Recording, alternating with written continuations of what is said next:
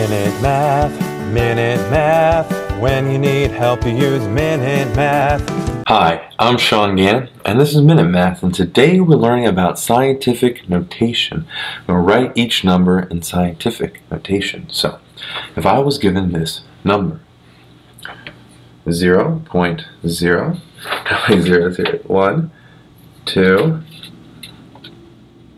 3, 4, 5, 6 zeros. 1, 2, 3, 4, 5, 6 zeros. And then we have 7, 8, 6.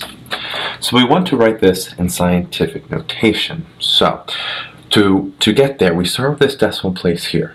And we want to get really to the first digit, that when we bring the decimal place over, that it will kind of be in the ones place. So if I do this, we have 1, 2, 3, 4, 5, 6, 7.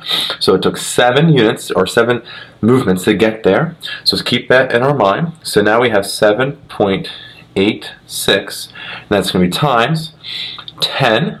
And now I said it was 7 decimal points to the right. Okay, so that's the negative 7th power. And there we have our final answer, 7.86 times 10 to the negative 7th power. Minute Math. When you need help, you use Minute Math. Minute Math. When you need help, you use Minute Math. MinuteMathTutor.com.